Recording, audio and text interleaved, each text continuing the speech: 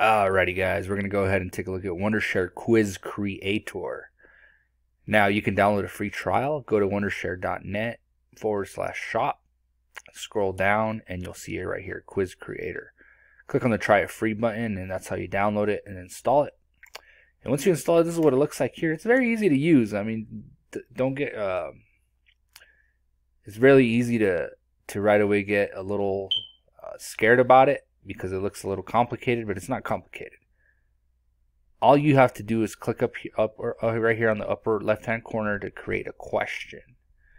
So you click on there and this is how you can get started with your quiz that you're going to make. You can choose multiple choice, multiple response, true or false, fill in the blank, matching sequence, word bank, click map, short essay. So that's pretty cool. Let's do multiple choice and then click OK to get started. And we're just going to put testing. And so you enter the question, and then you enter the multiple choice answers, and then you select the correct one, which one it is. All right, hit OK, and there it is. Let's do one more. Let's do true or false. Actually, click on the question button on the left-hand corner again. Select true or false, hit OK. And we're just going to put whatever on there. We're going to say it's true. Okay. Add as many as you want, guys. And then once you're done, you can preview it by clicking up here where it says preview. It'll bring up the quiz window, the quiz viewer. Click on start. I really don't remember what the heck it was. I think it was that one. Submit. Correct. Oh, look, I got it correct. And then we selected true. I remember. Hit submit.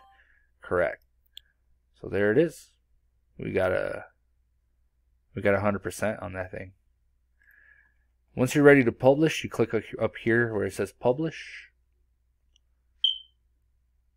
and then publish to my computer as a flash quiz for web, or publish as a score AICC package, publish as autoplay exe file, or publish as a Word Excel for print. Let's just try for web. Let's see what that does. Quiz title, I'm just going to name it test. Publish for web. And we're going to save this.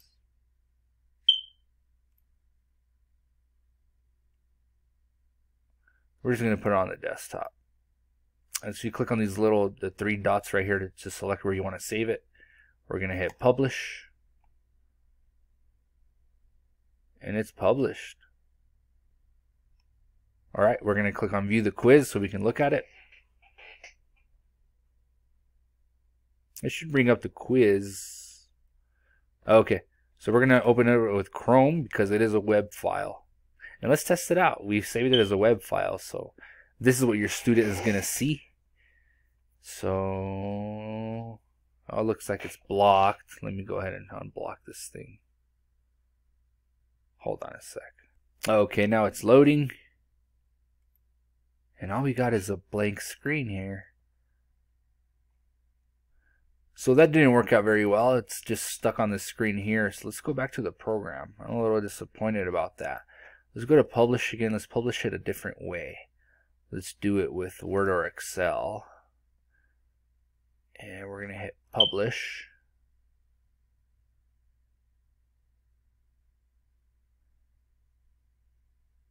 Let's see how long it takes. Depending on how fast your computer is, this might take a while.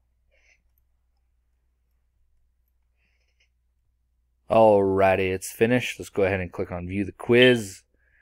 And let's see how it opens it. It's opening it up with Word. So let's see how Word does. Now it looks like it opened it up like this, but that's not going to do it.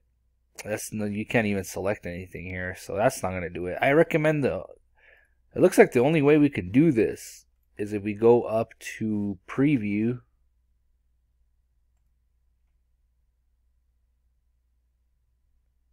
and then we select, and there it is. What I recommend you do maybe is you open up the quiz like this and then minimize the program in the background And then just have your students then come here, click start, and they could start the quiz. This is the way I recommend you do it. You open it straight from Quiz Viewer, not from web or anywhere else, because it's glitching out. Maybe it's just my computer. Let me know, guys, how it works with you guys if you guys try it out. And one last thing, there is quiz preferences I saw here, and I want to take a look at them. And so you could change the preferences here. The quiz title, author, introduction, media. You can add media to it, so that's pretty cool. Quiz settings, time limit. Oh yeah, that's pretty cool. You could set a time limit for your students. Quiz results. Sorry, congratulations, you passed. Sorry, you failed. Question settings, you could change that too, and there's other stuff here too. That's pretty cool. I like it. Except for the bugs that we encountered opening it up with web. I was gonna give it a 4 out of 5, but now I have to give it a 3 out of 5 stars for the review, because it, for some reason, it's bugging out, guys. Look at this. It's still trying to load. It's bugging out when you try to open it up with web. And of course, when you open it up with Word, it's just ridiculous. I mean, what are you going to do with this? What are you going to do with this, really? So the only way to open up the quiz is to use the actual quiz viewer when you click on preview here. Thanks for watching, guys. Don't forget to subscribe, and I'll see you soon in my next video.